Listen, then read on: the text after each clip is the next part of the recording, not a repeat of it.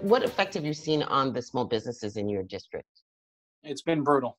It's been absolutely brutal for so many small businesses, and you really see the incredible work of so many who run small businesses to keep their employees employed, to try and change the nature of their business on a fly for more takeout.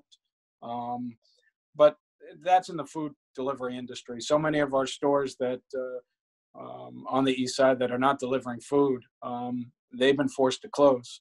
Non-essentials, we're not providing essential services. So the economic impact on those stores is brutal, and we're going to need to help them when we have the resources to. On the other end, for those who are essential and providing food delivery or other perishable items, it's been very difficult to try and change their operations to more of a delivery or a takeout while keeping their employees employed and safe at the same time. So I think they've been doing a remarkable job. We have to help them as elected officials and community people to shop in our districts, to spend our dollars in our districts as best we can to help these stores that remain open get through this very difficult time. Assemblymember Dan Quart, thank you so much for joining us today. Thank you.